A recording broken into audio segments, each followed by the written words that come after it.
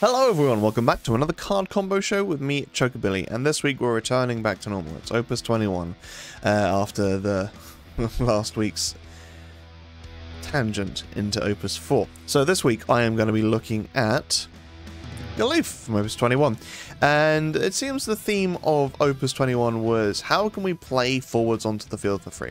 So Galuf 4 CP 8k Earth forward with the text the forwards of cost 2 or less you control gain plus 2000 power, and then when Galuf enters a field reveal the top 5 cards of your deck, play one forward of cost 2 or less among them onto the field and return the other cards to the bottom of the deck in any order. And then Blade of Dawn S, which is an S endowed, choose one forward, deal it 8k damage. Respectable S, but nah, probably never going to get used because really people playing Galuf to be able to free play forwards of 2 onto the field and then making them big. And there's loads and loads you can do with this card. I'll go over it now. Golbez, yeah. So I haven't actually built this deck yet, but it is coming down the line, and yeah, just being able to play like 4 2 costs onto the field through Golbez and then potentially one off of Galuf as well is fantastic. Obviously Galuf doesn't care about the element of the forwards entering, Golbez kind of does, but there just have to be 4 different elements, that's it. I'm not going to make this into a Golbez video, which it very easily could become, but I'm just going to go over a few interesting choices that you could go for Golbez with Galuf on the field as well. So obviously when Golbez dies, put them field into the break zone, you may search up to 4 forwards cost 2 each of a different element and play them onto the field. Their auto abilities will not trigger. Now bear in mind when it says each of a different element, they cannot share any elements is what that means. So if you choose 2 multi-element forwards and both have fire, for example, one of them can't enter. So, well, technically I don't think either would enter, but either way you have to make sure that they have 4 elements that are not shared between any of them. And obviously being an earth, you well poised to be able to kill your Golbez because there's just a stupid amount of cards to be able to do so. So first up, Maria would be a funny card to pull off of the Golbez because obviously you've got Galuf buffing all your 2 costs by 2k, and then Maria will be buffing all your 2 costs by 2k. Now a lot of the cards I'm going to talk about with Golbez are also just generally standalone good cards for Galuf to bring in, so you know, bear that in mind. But yeah, Maria obviously buffs all 2 costs by 2, and not including herself, but then Galuf will as well. So you got a standard 5k 2 cost that isn't Maria. That's now a 9k. Maria herself will be a 7k because of Galuf. Now bear in mind, if Maria's entering through Golbez, you won't get the entry effect, so you won't get to make a backup A forward, which is actually kind of a blessing in disguise because when you do inevitably get board wiped, you'll lose that backup as well, which sucks. So yeah, just consider Maria just a standard 2k buffer. And the good thing about this is as well is that Maria's buff will be online as soon as she enters because it's not an entry effect, it's just a static passive. Aerith, another good choice for off of Golbez. So now you will have all of your 2 costs are buffed by 2 by Galuf, 2 by Maria, and 2 by Aerith. So Aerith herself will be a 9k because of Maria and Galuf. Galuf will be a 10k because of Aerith, and Maria will be 9k because of Galuf and Aerith. So, you know, it's a nice little 3-way party. Threesome? Sorry. But yeah, actually, these cards, if you're running lots of 2 costs onto the field, having Maria and Aerith ain't a bad shout because even though they're generally quite small, now they're not. Luso, yeah, this is obvious, this is going to coming down the line, but Luso, for each forward other than Luso you control, he gains plus 1000 power, and then if there are 3 or more different elements among the forwards you control, he gains First Strike and Brave, and then when he attacks, if there are 5 more different elements among the forwards you control, Luso deals you 1 point of damage. So just with Galuf, Maria, Aerith, and Luso on the field, you gain plus 3 off of Luso's effect, and then plus 6 off of all the other forwards, and this isn't including the fact that you'll actually get a 4th forward off of Golbez as well, so actually he'll be plus 4 off of his own effect, and then plus 6 off of the buffers, so he'll be plus 10k, which even if he's only First Strike and Brave, a 15k First Strike Brave forward ain't too shabby. One problem is that it is kind of easy to dismantle, and that's the big thing here. The big caveat is that your opponent plays an Ixion, your field's dead. So make sure to run some sort of protection. But yeah, either way, making sure that Luso is huge when he attacks is quite funny. And then finally, Charlotte is a nice different option. Now, obviously, this doesn't play into Luso's last effect, where if you have different elements, then you can do the thing. These are just 4 different element forwards that I quite like and I think are good choices for a Golbez play, because you've got Maria and Aerith obviously buffing everything, you've got Luso who's now also huge, and Charlotte is a nice lightning rod, and all of these guys have static effects that you don't really care about that entry effect. So Maria's actually the only one with an entry effect here, but Charlotte acts as a really nice lightning rod. So if your opponent wanted to kill Luso, for example, they have to get rid of Charlotte first, and you've got Aerith, Maria, and Galuf all buffing Luso as well. So yeah, and not to mention the fact that Charlotte herself will be plus 2k from Aerith, plus 2k from Maria, plus 2k from Galuf, and if it damage 3, plus 2k from herself. So she is going to be really hard to get rid of if it's going through damage. But like I said, an Ixion could just completely wipe your board here, so bear that in mind. Anyway, a nice alternative for this might be Caius. So obviously Caius can be both fire and ice, and you're not sharing any other elements with anything else, so it means that you ultimately can play him onto the field and not worry about any of the other forwards. And then you've got Gilgamesh. So for each card named Gilgamesh in your break zone, Gilgamesh gains plus 1,000 power. If you've got 10,000, or if he's got 10,000 power or more, he gains Brave and can attack twice in the same turn. So with Galuf, Maria, and Aerith, Gilgamesh is already just a 10k. You don't need to worry about the forward in the break zone, or any Gilgamesh in the break zone.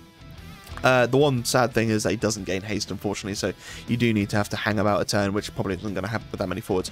And also a nice mention here is the fact that Caius's entry effect won't trigger, which might sound like a bad thing, but when you read that Caius enters field, discard your hand, that's actually pretty trash. So yeah, bearing in mind that you do not want that to happen, so probably only play Caius off of the Gilgamesh, off of the Golbez, sorry. But yeah, Caius is also just a standard 9k2 CP forward, so with Galuf, Maria, or Aerith, or just one of those, he's already really, really big. So yeah, these guys plus Gilgamesh or Caius is just huge forwards for really, really cheap. And then going back to Luso, Golbez, it's really, really easy to be able to get yourself up to 5 different elements. I mean, you just got 5 elements off of 3 of the forwards. Earth, Water with Sophie, Fire, Ice with Caius, Wind with Luso. He's already at the 5, so when he does attack, he'll deal your opponent point damage. But regardless, obviously this is a nice way to be able to make Sophie huge as well. So for each Earth forward other than Sophie control, Sophie gains plus 2,000 power. So off of Galuf, she'll gain plus 2k. Off of Galuf, she'll gain plus 2k, and then off of Maria, she'll gain plus 2k, so she is immediately a 10k forward. So you could just have Sophie on the field, pass turn, job's done. And obviously now you've got 2 different means of being able to deal damage passively, or not passively technically through Luso, but without an attack, even though it is. Luso attacks, you can deal opponent damage before the damage actually dealt through him dealing the damage. You know what I mean. And then Sophie got the end of turn effect as well. Now bear in mind that obviously Sophie is an Earth forward, so it means it wouldn't be able to play the Aerith, so Maria would be the only other way, aside from Galuf also being on the field, to be able to buff Sophie. But, you know, this is all talking about what Golbez is bringing. We're not even considering the fact that Galuf is on the field, that he might have brought something in as well. So let's say hypothetically Galuf had entered and then played Aerith onto the field. You then maybe broke a Star Sybil to play Golbez onto the field, Magic Pot him, or play Deleter or something like that, and then bring these guys onto the field, and all of a sudden you've got a huge board, and you pass turn, draw a card, deal opponent damage to your opponent, unless of course they cast an Ixion. Right, yeah. Subscribe, please. It makes a big difference to the channel. So does liking. I know not many people tend to like videos these days, but it actually does make a big difference to my visibility and people actually watching the videos that aren't necessarily subscribed. And it's something silly, like 80% of the people that watch these videos aren't subscribed. So if you aren't subscribed, subscribe.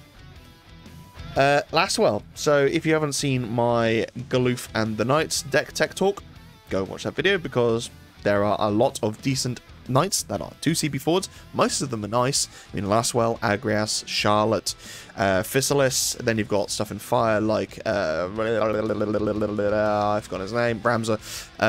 And yeah, it's just very easy to build a deck with a lot of 2-cost forwards that are all Knights, will all trigger Lastwell's entry effect, and all gain buffs from Galuf. So you can have some huge forwards. If you've got Galuf on the field, Agrias on the field, and then Duke Larg, who is the ice buffer.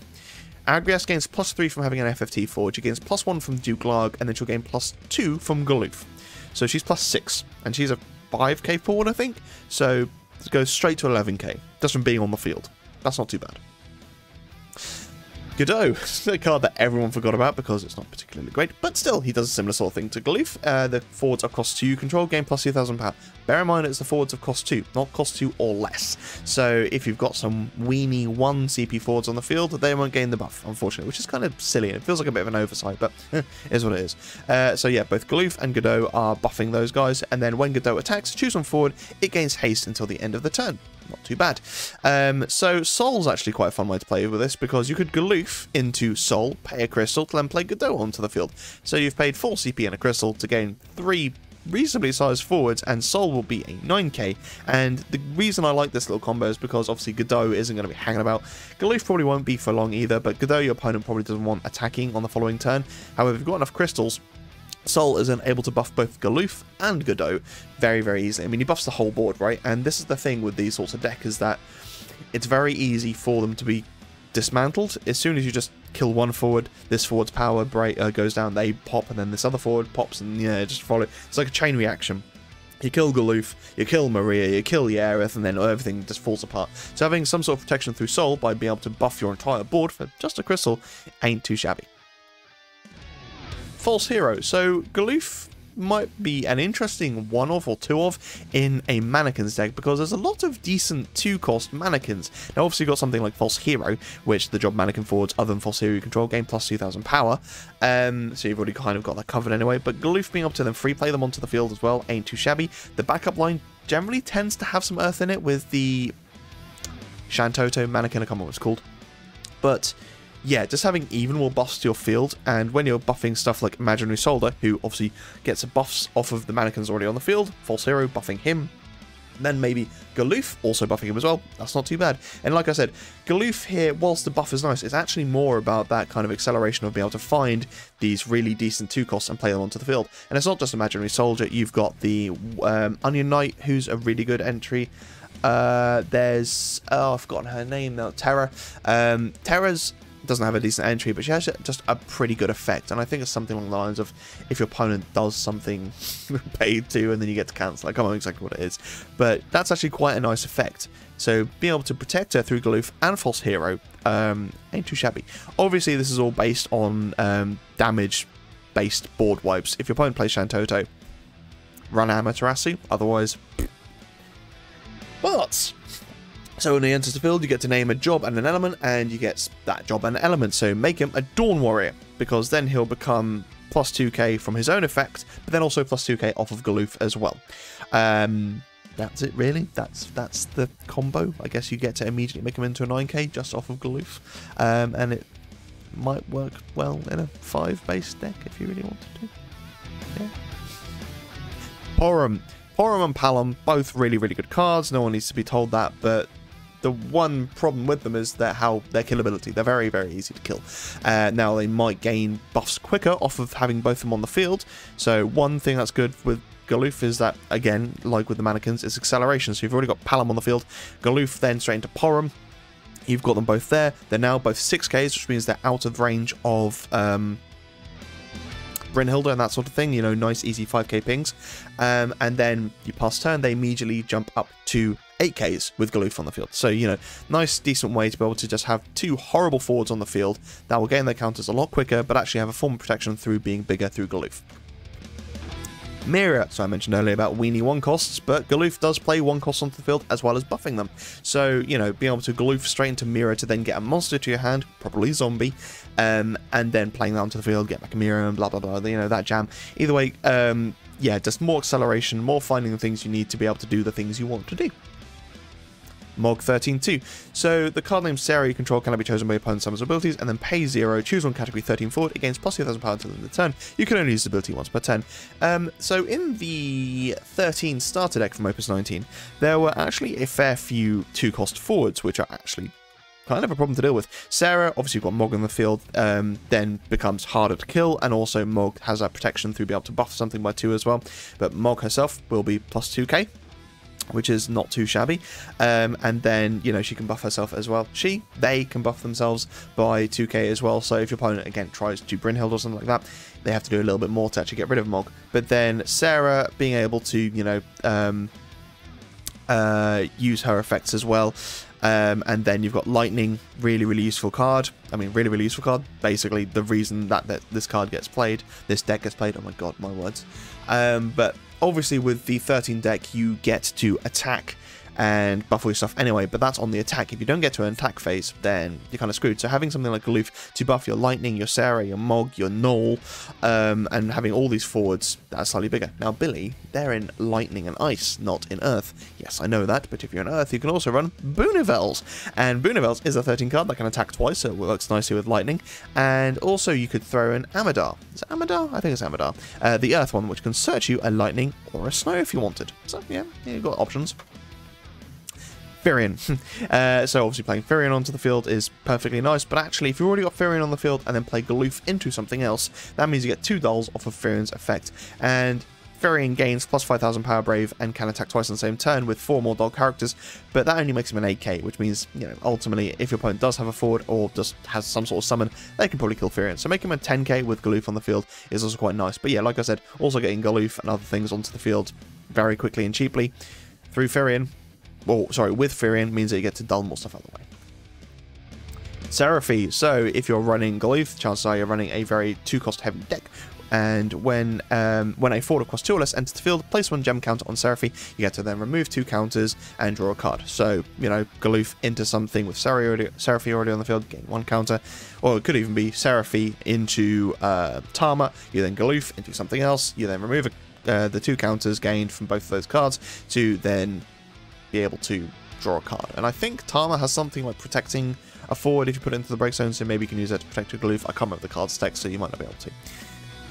And finally Fenrir, because again, if you're running lots of 2 costs, why not run Fenrir, which is a free cast on any forward of 2 or less you control, and make it so it cannot be targeted by your opponent's summons. That's Galuf. I really like this card. I mean, like I said, with Opus 21, we've got a lot of cards that like to just accelerate quickly.